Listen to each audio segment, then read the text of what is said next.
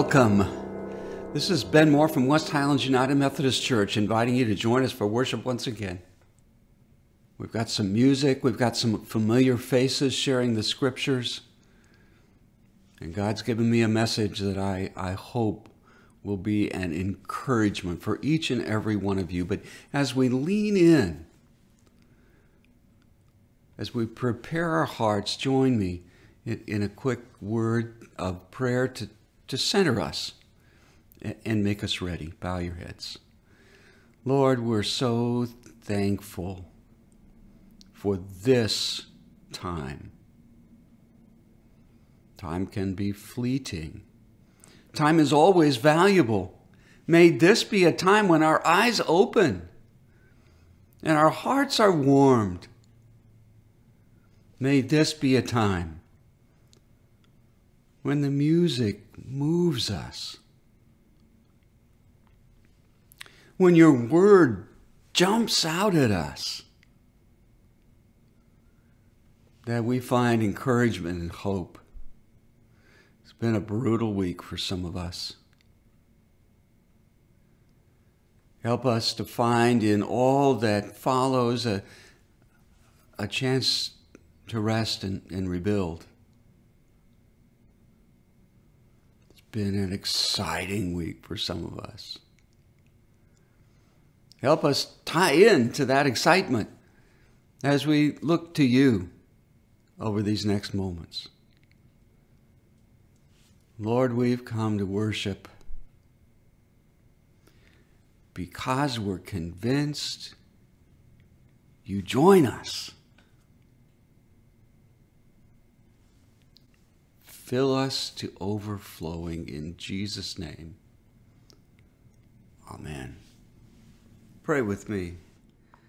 Our Father who art in heaven, hallowed be thy name. Thy kingdom come, thy will be done on earth as it is in heaven.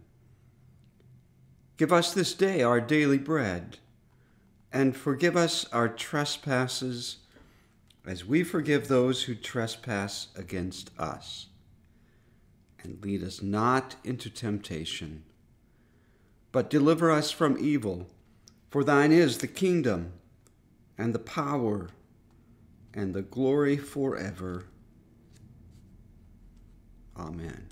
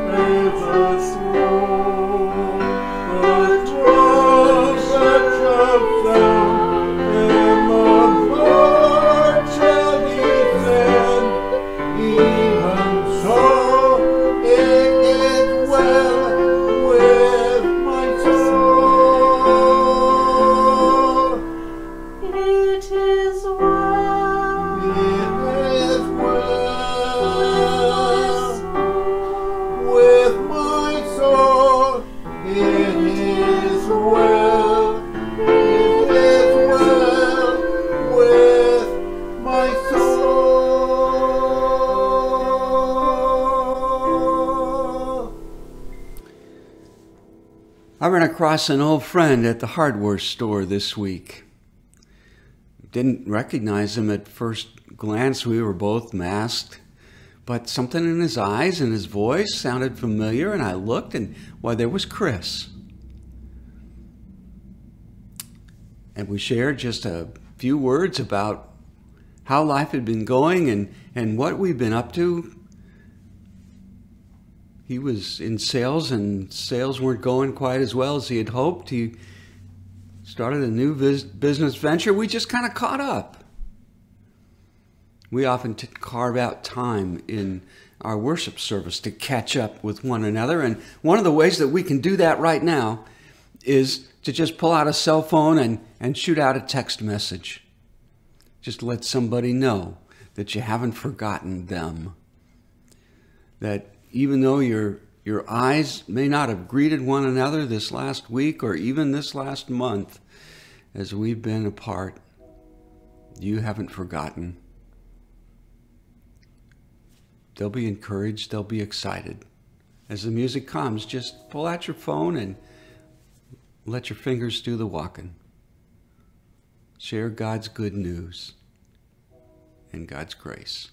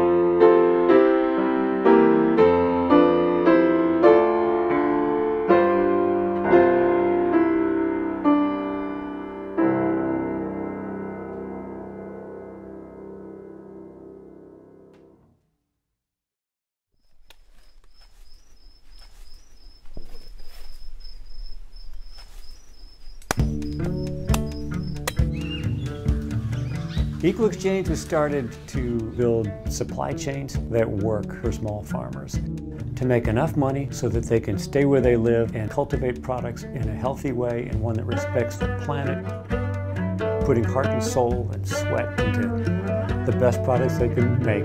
Produciendo el cacao me siento bien. ¿Eh? 1. Contribuyo al desarrollo del país. 2. Aumenta mi producción económica. 3. Me sirve de estrés. Muy bien. Ya esta está lista para el chocolate. The people who make our products possible, spending time with them in their homes, on their farms. I get to sit down with the cooperatives that we work with and say, you have a blank slate. What are the projects you've dreamed of that will help your cooperative to grow and to innovate? And how can we help you to do that? Vienen aquí personas de Equal Exchange a compartir con productores y con el equipo técnico. Entonces es como una hermandad. Nos ha ayudado a mejorar los procesos en términos de calidad. Eso garantiza la sostenibilidad en el tiempo. What does equal change mean to me? It means Fatima in Nicaragua. It means Angelica in Colombia. It means all of the farmers struggling and fighting. And equal exchange means the world to me, from the point of origin through to the finished product.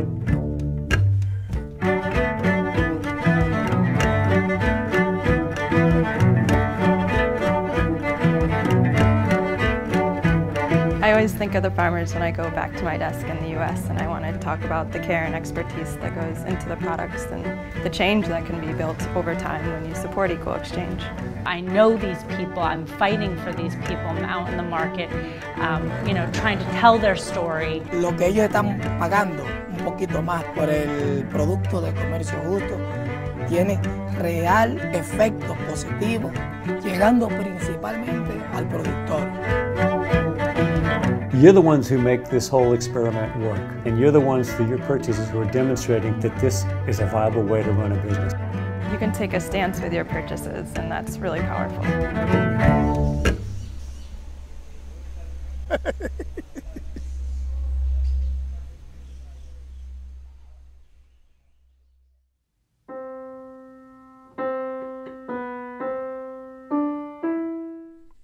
Our first reading is from the Old Testament book of Exodus, chapter 3, verses 1 through 15, in the Common English Bible. Moses was taking care of the flock for his father-in-law, Jethro, Midian's priest. He led his flock out to the edge of the desert, and he came to God's mountain called Horeb. The Lord's messenger appeared to him in a flame of fire in the middle of a bush. Moses saw that the bush was in flames, but it didn't burn up. Then Moses said to himself, "Let me check out this amazing sight and find out why the bush isn't burning up." When the Lord saw that he was coming to look, God called to him out of the bush, "Moses, Moses." Moses said, "I'm here." Then the Lord said, "Don't come any closer. Take off your sandals, because you are standing on holy ground." He continued, "I am the God of your father, Abraham's God, Isaac's God, and Jacob's God." Moses hid his face because he was afraid to look at God. Then the Lord said, "I've clearly seen my people oppressed in Egypt. I've heard their cry of injustice because of their slave masters. I know about their pain. I've come down to rescue them from the Egyptians in order to take them out of that land and bring them to a good and broad land, a land that's full of milk and honey, a place where the Canaanites, the Hittites, the Amorites, the Perizzites, the Hivites, and the Jebusites all live." Now the Israelites' cries of injustice have reached me. I've seen just how much the Egyptians have oppressed them. So get going. I'm sending you to Pharaoh to bring my people, the Israelites, out of Egypt. But Moses said to God, "Who am I to go to Pharaoh and to bring the Israelites out of Egypt?" God said, "I'll be with you, and this will show you that I'm the one who sent you. After you bring the people out of Egypt, you will bring them back here and worship God on this mountain." But Moses said to God, "If I now come to the Israelites and say to them, 'The God of our ancestors has sent me to you,' they are going to ask me, 'What's this God's name?' What am I supposed to say to them?" God said to Moses, "I am who I am. Say to the Israelites, 'I am has sent me to you.'" God continued, "Say to the Israelites, 'The Lord, the God of your ancestors, Abraham's God, Isaac's God, and Jacob's God, has sent me to you. This is my name forever. This is how all generations will remember me." So ends the first reading.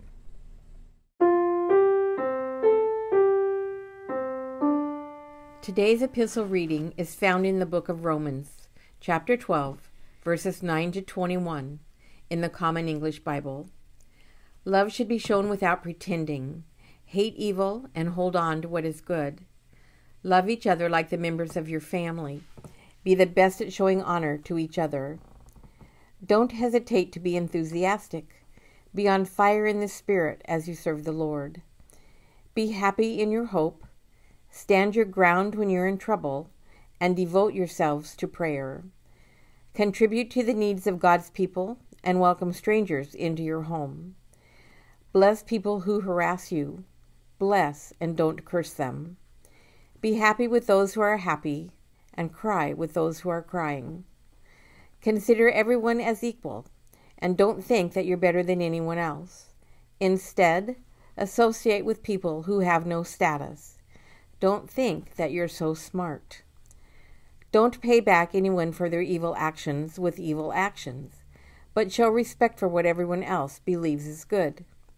If possible, to the best of your ability, live at peace with all people. Don't try to get revenge for yourselves, my dear friends, but leave room for God's wrath. It is written, "Revenge belongs to me. I will pay it back," says the Lord. Instead, if your enemy is hungry, feed him. If he is thirsty, give him a drink. By doing this, you will pile burning coals of fire upon his head. Don't be defeated by evil, but defeat evil with good.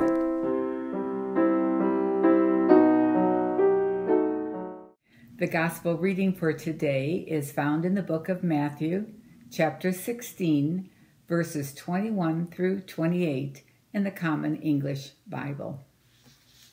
From that time, Jesus began to show his disciples that he had to go to Jerusalem and suffer many things from the elders, chief priests, and legal experts, and that he had to be killed and raised on the third day. Then Peter took hold of Jesus and, scolding him, began to correct him. "God forbid, Lord, this won't happen to you." But he turned to Peter and said, "Get behind me, Satan. You are a stone that could make me stumble, for you are not thinking God's thoughts, but human thoughts."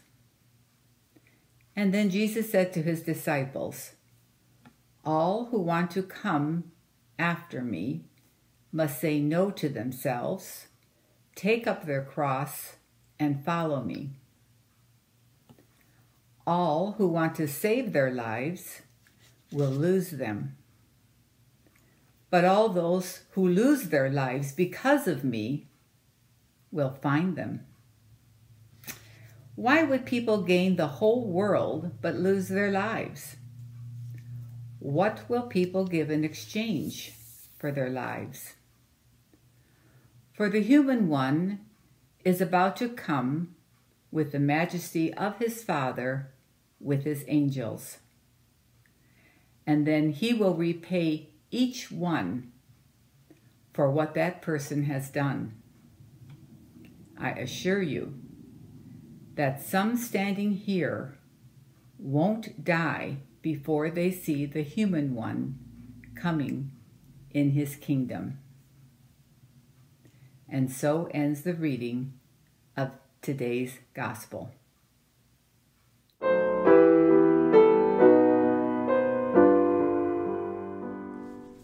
Pastor Chuck Billups at the UCC Church just down the street in Colfax days liked to tell about his first pair of glasses.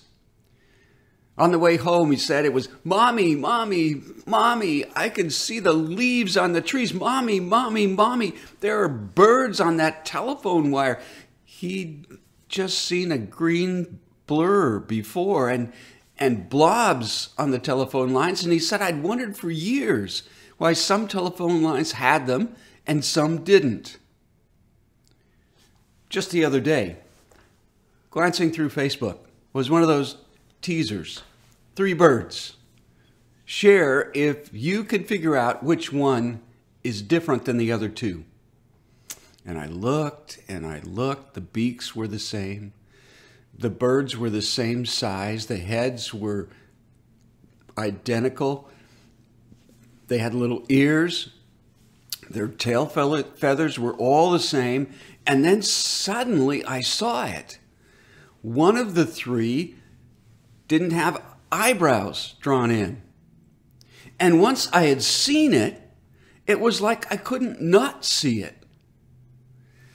Discipleship, you see, is about seeing ourselves, our world, our church, our future, the way God sees them. The way God sees them. It was an eye-opening moment. Was it the first time? Was it one of a series of times? But we don't know, but it was an eye-opening moment there at the foot of the mountain with the bush that would not extinguish. It caught Moses' eye. And the words, holy ground, I am who I am. I'm sending you to Pharaoh to set your people free, would change his life, would settle him into the plan and the purpose that God had for Moses when he first floated on the river Nile. Eye-opening experiences come along now and then. They're experiences that help us to see ourselves for who we are, to see God for who God is, to see our world for the way God sees it, and understand our purpose, our plan, our place in all that God has made. Discipleship is about seeing with God's eyes. Last week we encountered Peter in one of those moments. Flesh and blood has not shown this to you. You are seeing with a different set of eyes, Peter. And yet sometimes these eye-opening experiences can be fleeting for us. They were for Peter. In just the next few verses, as Jesus begins to unfold for them his understanding of God's vision for his future, it's Peter again. May it never be so, Lord. May it not be so. Suffer? Die? God forbid. May it not be so. And Jesus, you're no longer seeing with God's eyes, Peter. Get behind me, Satan. Because your words and your misunderstanding is beginning to put blinders on me. Paul, in our section from Romans, talks about some characteristics of those whose eyes are open, some characteristics of those who are walking through each day, eyes open, seeing themselves and their world the way God sees it all. He says, first, if you would be a disciple, if you would be one who begins to see the world as God sees it, you begin seeing those around you with the love with which you hold your family. Now, first thought may be sort of a schmaltzy, of course, we love mom and dad and brother and sister and grandma and grandpa. But you know, as we begin to grow, we see a lot of different sides of those in our family, don't we? We begin to see them when they're irritable. We begin to see them when they're tired. We begin to see them when they're confused or angry or picking on us. But to be family is to find a way past those things. In spite of their weariness, in spite of their irritability, in spite of their foibles, their grandma and grandpa, mom, dad, brother, sister, and if anyone attacks, the wagons circle, don't they?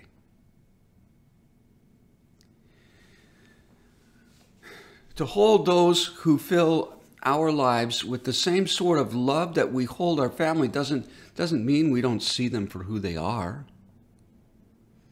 It doesn't mean we don't see the warts and we don't see the disappointments. We don't see the challenges that are present in their personality. But it means when there's an attack, we circle the wagons.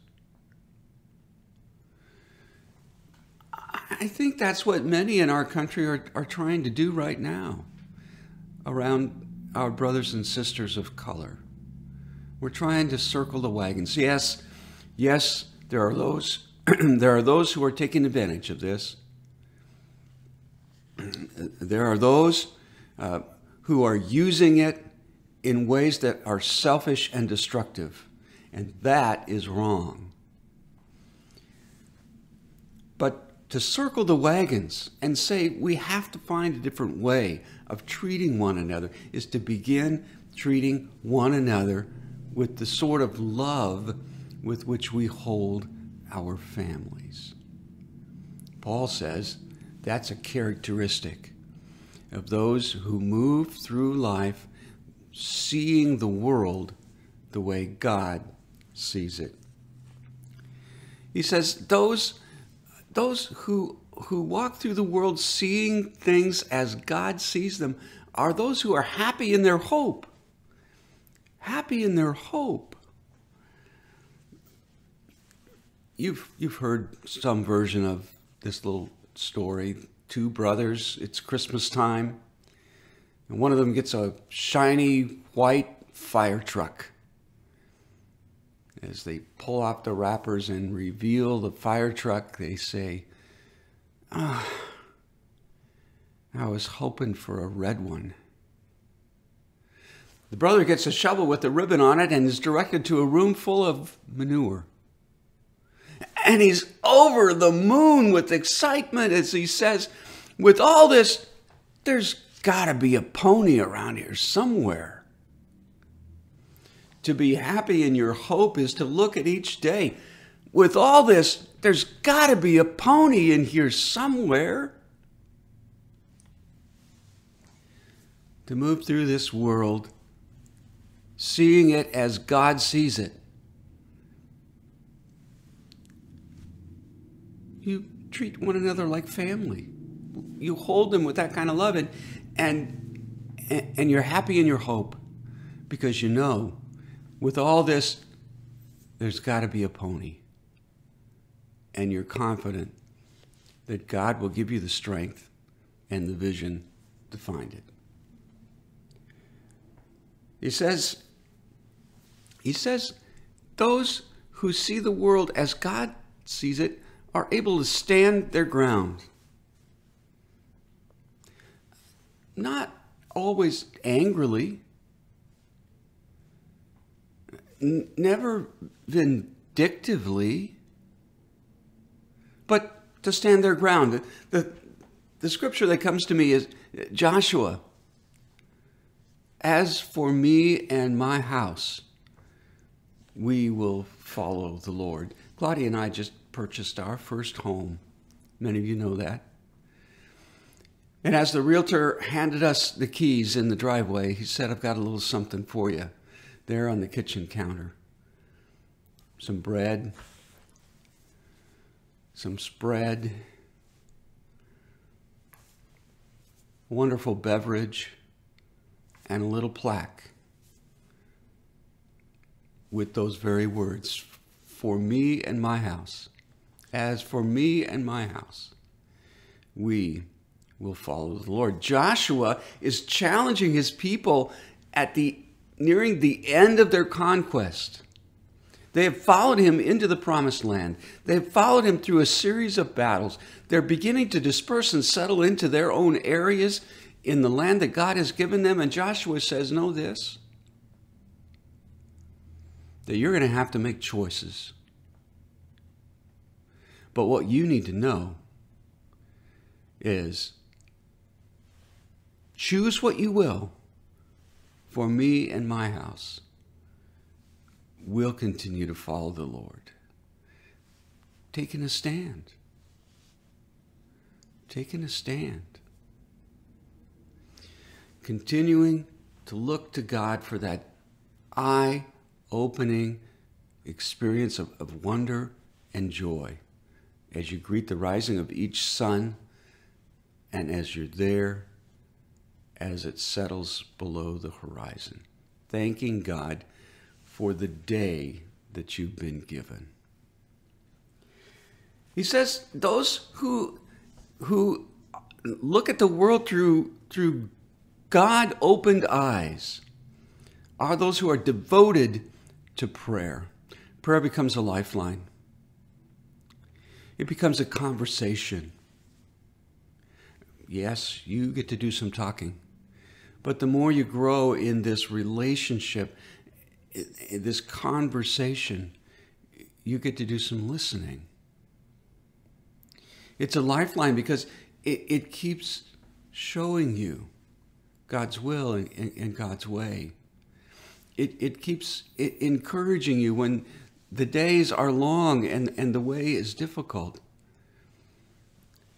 It's your way of reaching those in your circle. It's your way of reaching beyond those in your circle. It's your way of inviting God into each day, into every way that you choose to move through the life that God has given you. Devoted to prayer. Devoted means to lean in, right? It means to look expectantly and with anticipation of new insight, of new understanding, of new encouragement. Discipleship is about seeing the world as God sees it. And for those who would do that, prayer becomes a lifeline. Prayer becomes a lifeline. He says that those who would see the world as God sees it are all about meeting the needs of others. They're all about meeting the needs of others. It's almost like we've gone full circle back to treating everyone like family, holding others with that sense of love and concern. And as I pondered those words, I couldn't help thinking of Uncle Pat. He was such a character, not one who was comfortable inside the doors of the church, although he spent a year teaching Sunday school in a Methodist church in White Salmon, Washington, maybe 2. But then, because he was such a character, the church decided that he wasn't a very good influence. What I remember about Uncle Pat, though, is that there was always room at his table for anyone who was hungry. He said to me many times, he said, you know, if I have nothing else to offer you, I have a meal. Anytime you're passing through, there's a place at my table. And I will give you some of my time to listen and to share, to just remind you that I care. Those who move with this vision, this eye-opening understanding, seeing the world as God sees it, well, that's discipleship. And those are folks who genuinely care. I sometimes say, if you want to build a bridge, take a genuine interest in another person. Find out their hopes and their dreams. Listen in as they tell you about the path they're on and the challenges and the joys, and get them talking about their children or their grandchildren. Take a genuine interest. And you'll find a way to connect. Uncle Pat had a way about him. Everybody in town knew him. He was something of a local politician. but there was always room at his table. Character as he was, there was always time in his day. People who begin to see the world the way God does are people like that. And Paul sort of sums it all up as he says, in every way that it depends on you, be at peace with everyone. Insofar as it depends on you, live your life in a way that puts you at peace with those who cross your path, with those who share this earth with you. No, that doesn't guarantee that your life will always be peaceful, because the key is, so far as it depends on you, there will be others who take advantage. There will be others who stir up trouble. There will be those who try to get you involved in their mischief or sucked into their strife. But so far as it depends on you, Paul says, be at peace with those in your world. Discipleship is about eye-opening experiences that help you begin to see the world the way God sees it. They lead you to your place and your purpose the way they did Moses. Sometimes they're elusive, like they were for poor Peter. They develop a certain character in those who would seek after them and embrace them and let them lead the way. We begin to treat one another like family. Seeing all sides, giving grace to everyone.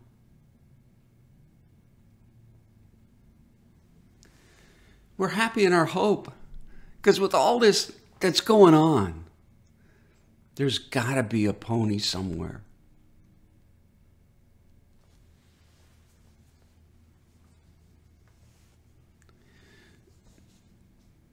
We learn to treat one another with love and respect. There's a place at our table. We take an interest in others.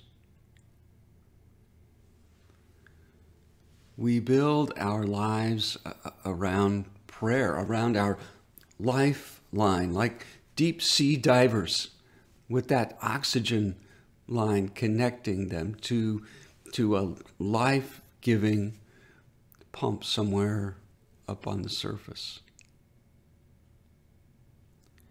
Insofar as it depends on us,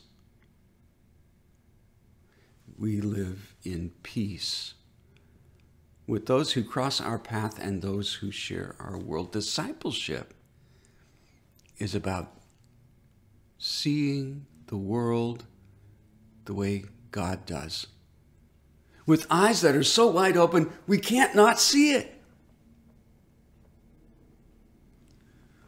with a life so filled with joy that now we can see the leaves and the birds on the wire, that every day becomes an adventure and an opportunity. Discipleship is about seeing the world as God sees it. How about it?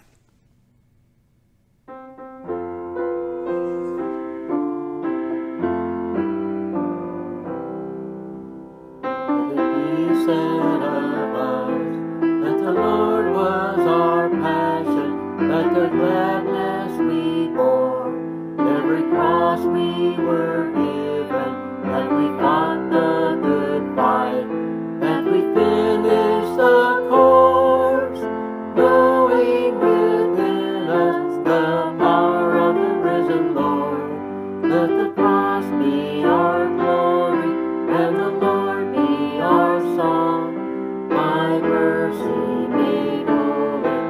the Spirit made strong. Let the cross be our glory, and the Lord be our song. Till the likeness of Jesus be through us made known. Let the cross be our glory, and the Lord be our song.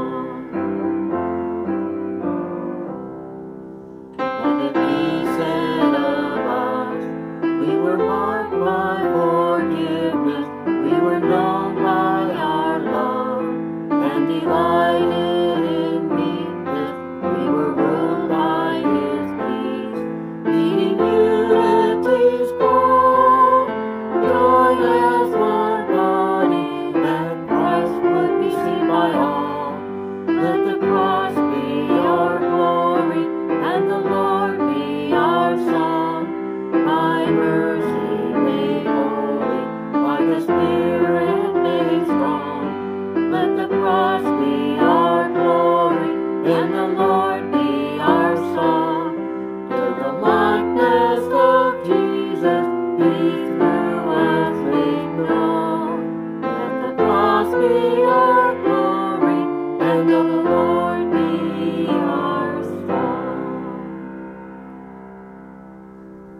As some of you know, word came since I taped last week's message of a death in our sister congregation, one of the faithful with family in both congregations and friends in both congregations passed away, and we were all saddened.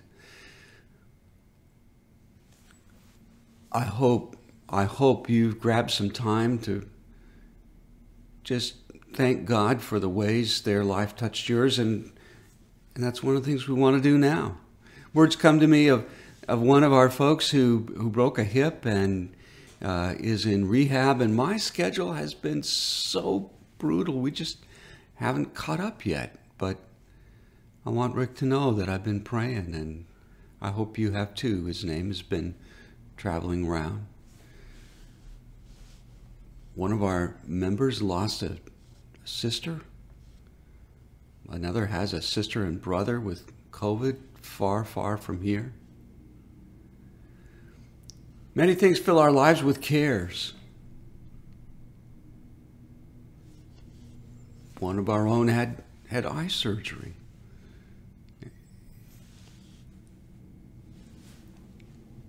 Time now to lay those cares and concerns at God's feet as we bow our heads once again. Grab hold of that lifeline and just share. As I lift up those that I've become aware of, share some of yours. Prayer is about conversation and relationship between those of us whose eyes are opening and a God who cares for us all. Let's bow our heads. So, Lord, we're wanting to reach out to Steve's family, Steve Abergast. I struggle with the last name. For Moses and Reham and their whole family, we just ask your special grace.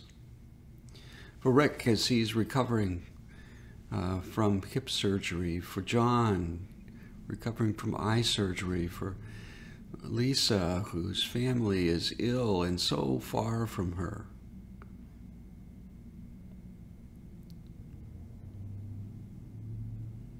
For each and every one of us, as we just have to chart our course through these unfamiliar and even unwelcome waters that the last several months have brought. Open our eyes to see what you're trying to show us. Open our hearts to one another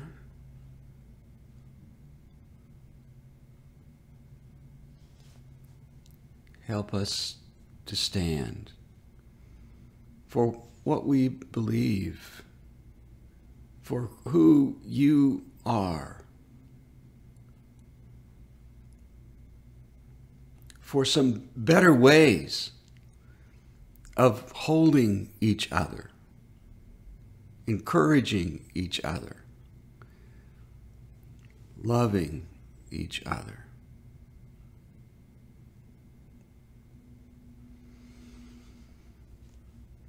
Be with those who lead and guide us, accepting the challenges that come right alongside the opportunities. It's election year, and sometimes I get weary. At the partial truths and the unkind words coming from every direction.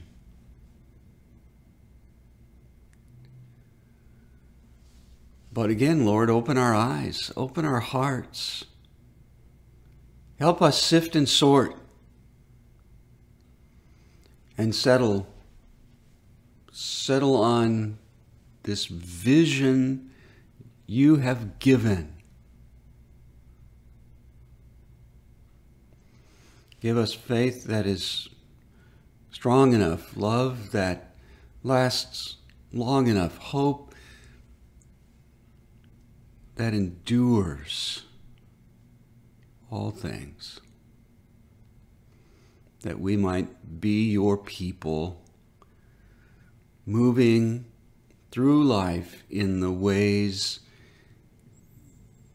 you would have us go.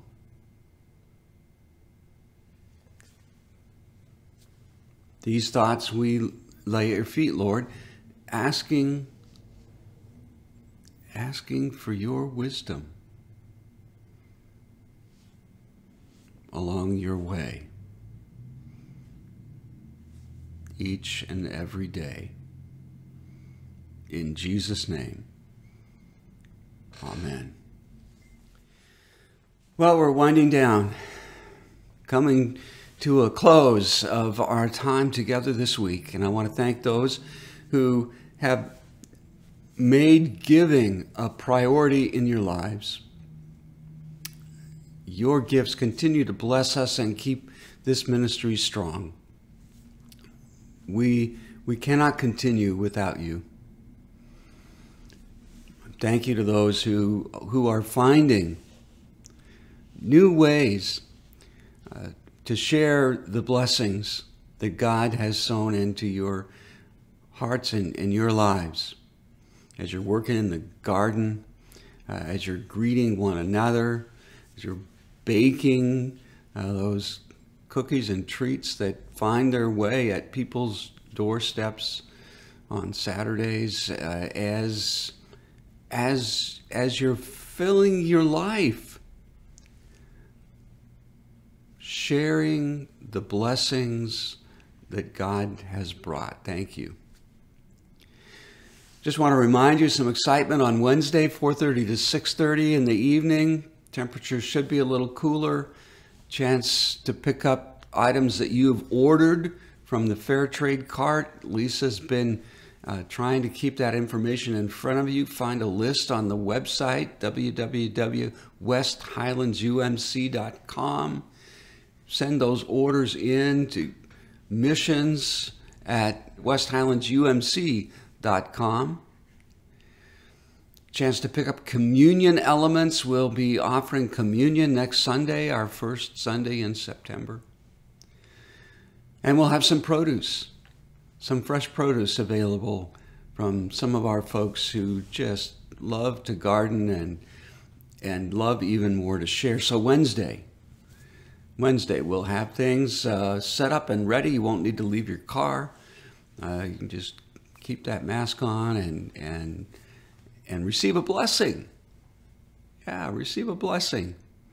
Special opportunity, Wednesday. Hope to see you. But know, as this week rolls out,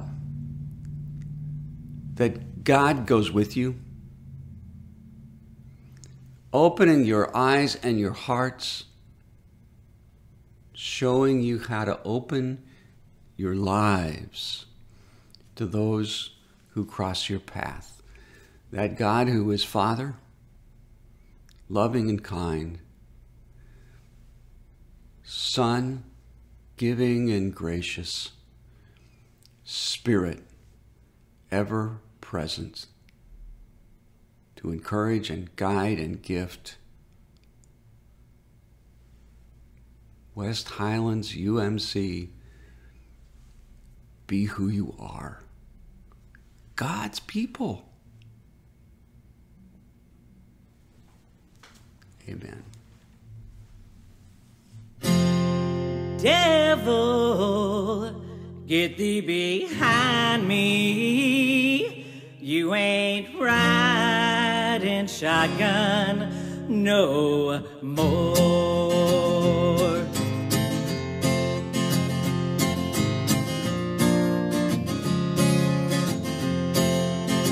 This gravel road cuts through the Badlands, where only sinners and lost souls roam.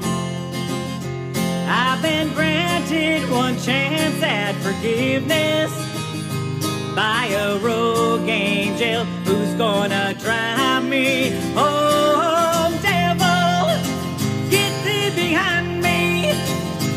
You ain't riding shotgun no more. The angel of mercy, she turned my trunk around. Never gonna rob another trouble store. I was raised tough by a veteran outlaw. Learn how to live life on a white line. Raising hell was an old family tradition. I'll be my daddy's daughter till the day I die. Devil, get thee behind me. You ain't riding shotgun no more. The angel of mercy, she turned my trunk around. Never gonna rob another trouble store. No, I never gave from another's misfortune, but I learned how to turn a trick or two. Let the devil's liquid fire to warm my cold heart, and to forget the wicked things I was born to do. Yeah.